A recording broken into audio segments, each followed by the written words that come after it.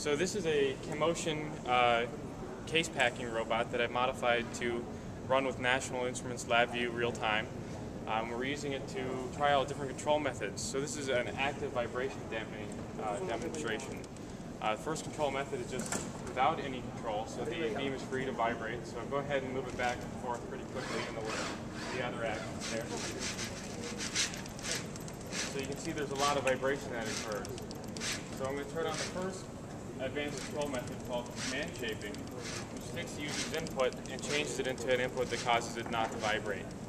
And that should reduce it quite a bit, but it's still open loop, so it's not actually actively trying to take out the vibration. But you can see that's a lot better. And then once you add the state feedback using a common filter observer, you get an even better response. So you don't have nearly any vibration compared to the original.